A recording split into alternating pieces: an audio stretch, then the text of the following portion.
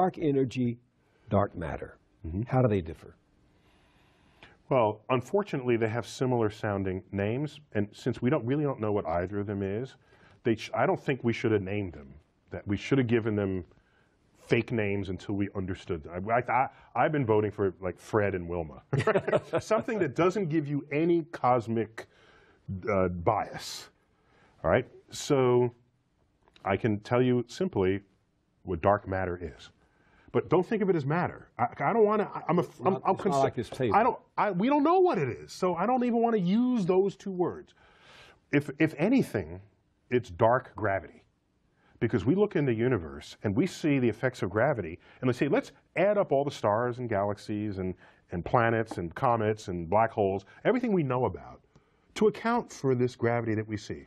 We account for 1/6 of the forces of gravity we see in the universe. There is no known objects accounting for most of the effect of gravity in the universe. Something is making stuff move that is not anything we have ever touched. And that's something you call, for lack of a better term, dark matter. But that even implies it's matter. What it truly is dark gravity.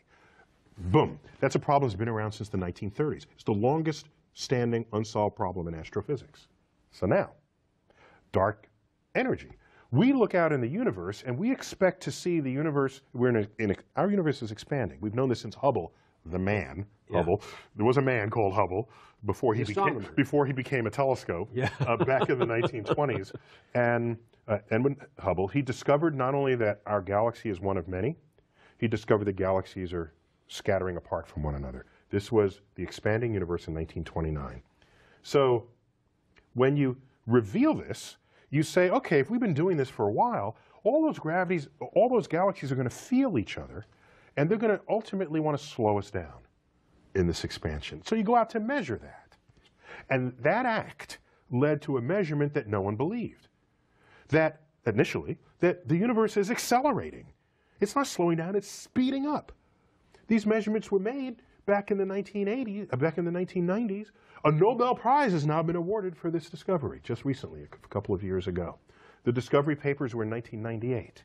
So we don't know what's going on. Some mysterious pressure in the vacuum of space acting opposite the force of gravity. We don't know what it is, but we can measure its effect. So you measure it by measuring its impact on something else. Precisely. It's an impact on the 4% that we can measure. So it's the pressure that's expanding the universe? Something, I'd use the word pressure. Something is making the universe accelerate again. We know why we had a Big Bang. Big Bang put everything into motion. I'm good with that. We're good. It's like me tossing a ball up into the air. It's moving upward even though it's slowing down. Okay? Gravity is slowing down that upward motion. We expected gravity to be slowing down the expanding universe. The opposite is happening. We don't know what's causing. He says, quote, I think the major branches of discovery are behind us. Do you agree? Of course not. Oh my gosh. That is, I would say this to the man's face. You can't be more, let me be polite. Previous statements such as that made by physicists of the past have proven to be extremely short-sighted. How's that for polite? That'll do. Okay, so there's a physicist, one of these Nobel Prize-winning physicists in the 1800s going into the 1900s, the turn of that century. We were at the top of classical physics. Newton's laws were working, electricity was understood. We had the power of knowledge of the laws of nature. And they said, but there are a couple of things. There's still some unknowns, but that's just a matter of getting an extra decimal place in the measurement. But we're done. We're done here. Just a few clouds on the horizon. We're good to go. Don't become a physicist. There's nothing left to discover. Right. And what would happen in the next 20 years? Relativity would be discovered, special relativity and general relativity, the expanding universe, quantum physics.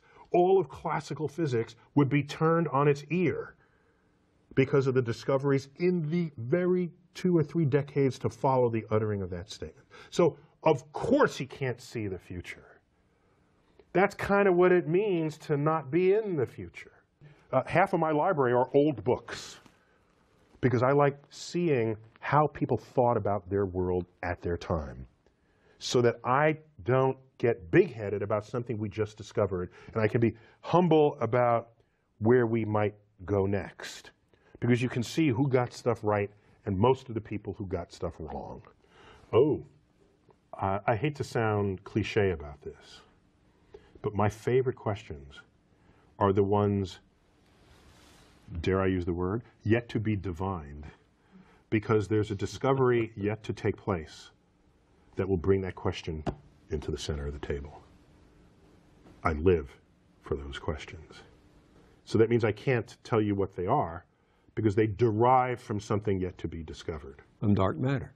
For example, if we discover what dark matter is, there's going to be some question about dark matter that'll rise up out of the ground and say, I never even thought to ask that question. In 1920, no one thought to ask, how fast is the universe accelerating? Okay? How fast is the universe expanding? Because no one thought the universe was expanding at all. You can't ask questions about the movement of a universe that you don't even know is in motion. You can't ask questions about other galaxies if you don't even know there are other galaxies. So, on my deathbed, I will relish in all of the questions that came up that I never thought to ask, because it was the discoveries of the future that enabled them. Yeah, and so therein is the value to us, not only of the methods and tools of science, but also of the language of the universe that we call mathematics. Remarkable thing, a point first advanced by Eugene Wigner, that math has an unreasonable utility in the universe since we just invented it out of our heads. You don't discover math under a rock, as you might find a Grubbs. You invent it out of whole cloth. Yet, it empowers us to provide accurate and predictive descriptions and understandings of the universe. And so what comes of this is you learn to abandon your senses.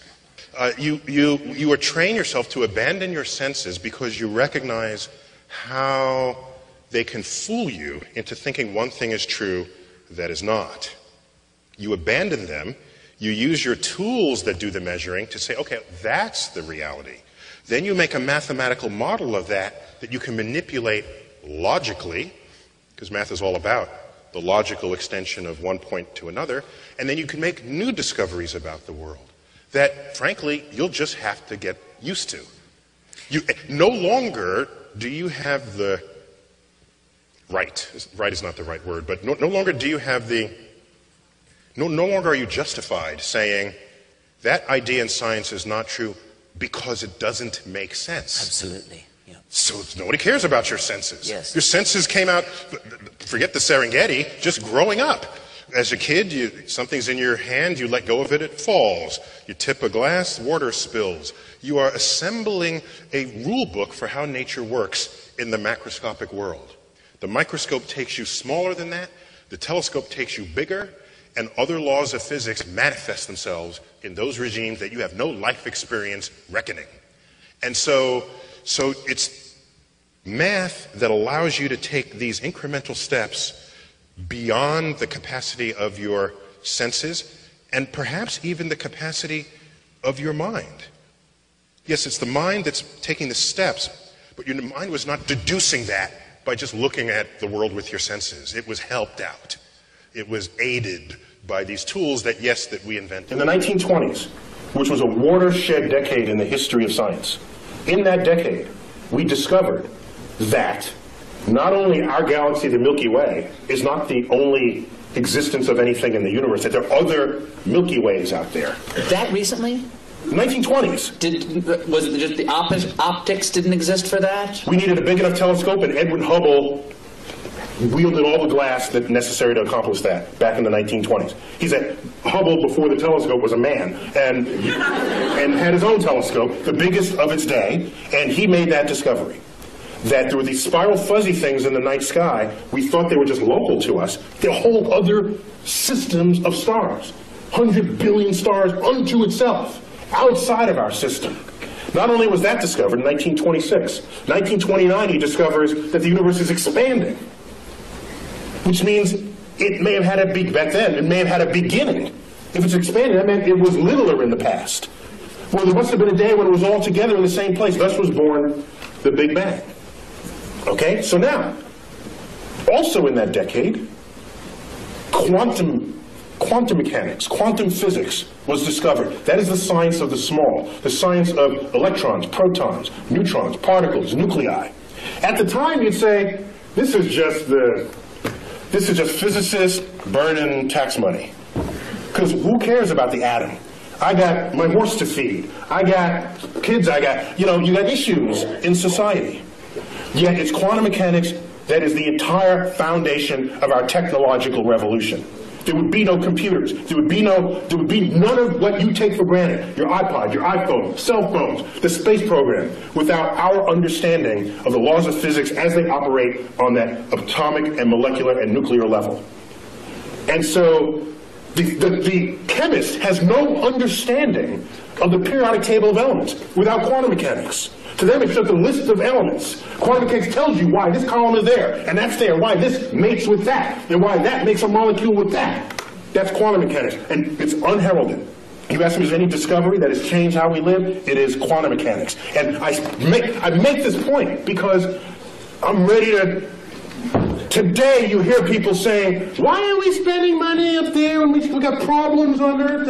And people don't connect the time delay between the frontier of scientific research and how that's going to transform your life later down the line. All they want is a quarterly report that shows the product that comes out of it. That is so short-sighted that that's the beginning of the end of your culture. So there was a suggestion that there was a companion star to the sun, provisionally called Nemesis, that had this long orbit that would jostle comets in the outer solar system and send them raining down on Earth, creating mass extinctions, accounting for the extinction episodes in the fossil record. But it was an interesting hypothesis that was never supported by data, and so when you're not supported by data, you discard the hypothesis. That's how science works. You don't believe something just because you want to, or think something's true just because it feels good. At some point, you've got to confront the data. The greatest need is to be able to have the foresight necessary to make investments on the frontier of science, even if at the time you make those investments, you cannot figure out how that might make you rich tomorrow. Michael Faraday, in the 1840s, was the first one to pass a wire through a magnetic field. And it made a little meter tick it moved a meter. He hooked up to it.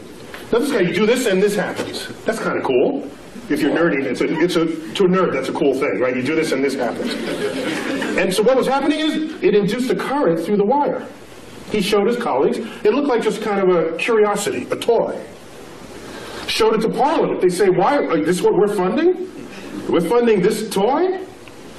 And this may be apocryphal, but it is said of Faraday, in response to this inquiry, said this, because they asked, well, what value is this to the British Empire and to the king? He said, I don't know what value it is today, but I know one day you're going to tax it. And in fact, that is the foundation of how all electricity is made today.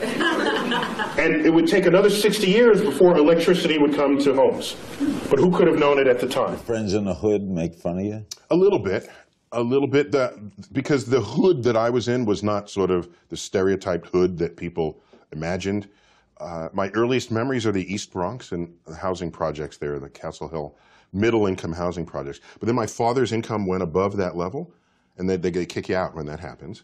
And so we moved to Riverdale. Oh. That's what I'm saying. Riverdale. That's uptown Bronx. Yeah, that's uptown. So in the Bronx, there wasn't so much of the force of the hood that you might think. But nonetheless, there were pressures for me to be athletic, and no one really cared about what I was doing. But I cared about what I was doing.